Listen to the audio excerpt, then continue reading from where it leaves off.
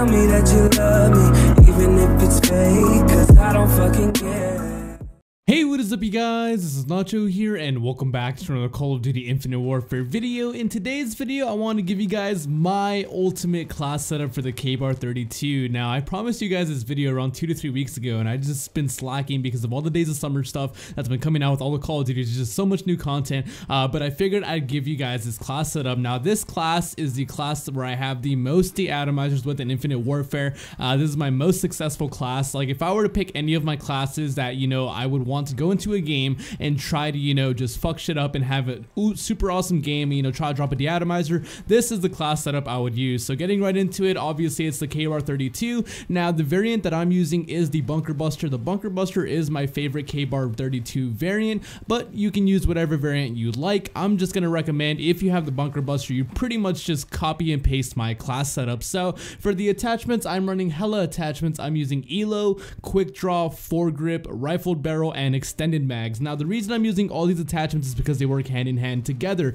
Now the KBAR kind of has a lot of recoil at long range, and the foregrip is going to help you win those long range engagements, even some mid-range games. Running an ELO sight over the regular red dot sight, or the regular, you know, crosshair you get on the KBAR-32 actually makes it so your censoring pattern is a little bit different. There's a lot of pro players in the Call of Duty scene that think putting an ELO sight on the KBAR-32 makes it more accurate, and after, you know, me playing with it, I don't know if that's true or if it's a placebo, but I definitely recommend you put ELO on your KBARs. It seems to me that I'm able to, you know, just consistently melt people more often when I put the ELO on. The other attachments are quick draw. You know, quick draw is just nice because you can snap onto your enemies and win those engagements up close. And extended mags. The reason I like extended mags is because you guys are going to learn with my perks, I'm not using dexterity. Now I'll explain that in a bit, but extended mags kind of gives you a free mini bandolier. If anybody is familiar with other Call of Duties or even Modern Warfare Remastered, when you spawn in with the KBAR-32, you normally have like 32 bullets in your clip or magazine, and you have around 90 bullets in your reserve. When you put extended mags on the Bunker Buster, you spawn in with 64 bullets in your clip,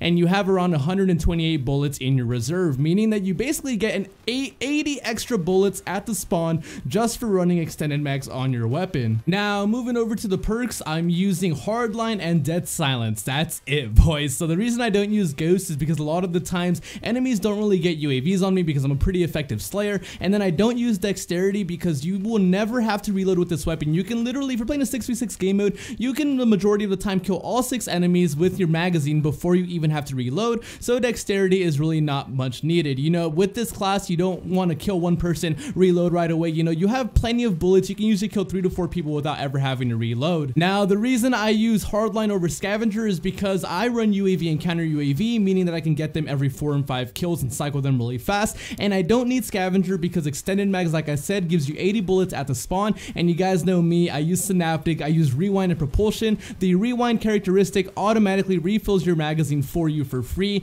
so usually I'll go like around a 10 kill streak, my ammo starts running low, I hit my rewind, and I have like 200 bullets all over again. And obviously I use Dead Silence just so my jetpacking won't be heard, because you guys know me, I love to wall run. But that is pretty much my class setup, guys. If this gameplay is a testament to how good it can be, I think it's around a 10 or 11 KD, and you guys see most of my de-atomizers on my videos have been with this class setup. I hope you guys give it a try and let me know what you guys think in the comment section below. But this is seriously my most try-hard class in Infinite Warfare. This is my go-to class if I'm trying to have a really great game. Honestly, the key to running this whole class setup all in all is also using Synaptic with rewind and propulsion, so that way you don't have to run Scavenger and you never have to worry about your ammunition. But I hope you guys enjoyed this video. As always, my name is Papa Nacho. Thank you guys for watching, and I'll catch you guys in the next one. Peace out, Nacho Nation.